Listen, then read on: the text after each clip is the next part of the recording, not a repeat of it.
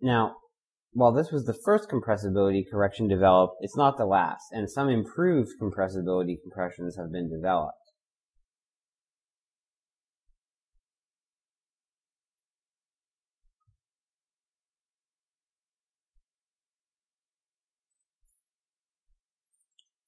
The key limitation of the Prandtl-Glauert rule is that it relies on the linearized potential, and so is limited to those thin airfoils at small angles of attack. Other rules have been devised which attempt to take into account some of the nonlinearities of compressible flow. Deriving these is far beyond the scope of this course and even of what's in your textbook, but I'll just give the results.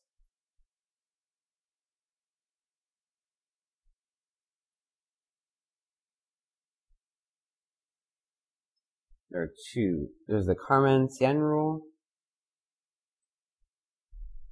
where Cp is Cp naught over square root of 1 minus m infinity squared plus m infinity squared divided by 1 plus the square root of 1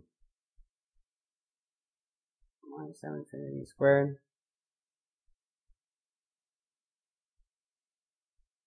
all times Cp naught over 2.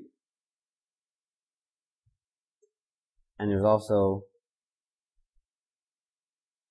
Lecture's rule, which gives Cp equal to Cp naught over square root of 1 minus m infinity squared plus m infinity squared times 1 plus gamma minus 1 over 2 m infinity squared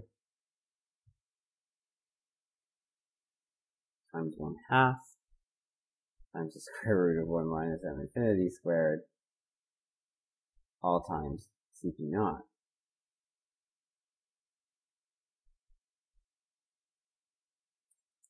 Sorry, this should be a parentheses rather than a bracket.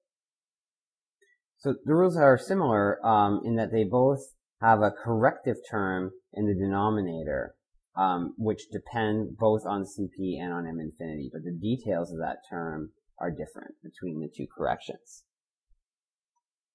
So what happens in reality is that the Prandtl-Glauert rule tends to underpredict the pressure coefficient because it's based on linear theory. While the Kármán-Szén and Lecture rules account for some of those nonlinear aspects, and the real values of Cp tend to fall somewhere between these two corrections.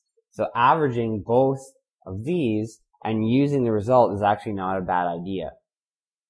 To give you an idea of where these are used, in the software we use in this course, in Xfoil, the Kármán-Szén correction is used. And in AVL, the Prandtl-Glauert rule is used.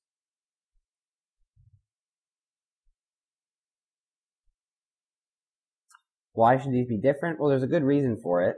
As we'll see soon when we start talking about the effects of wing sweep, the effective Mach number seen by a wing that's swept is much smaller, and so swept aircraft configurations can have reasonable results using the Prandtl-Glauert rule, whereas Xfoil being a two-dimensional code, if we want to be able to go to reasonably high Mach numbers, we need nonlinear correction, and so Kármán-Szén is used.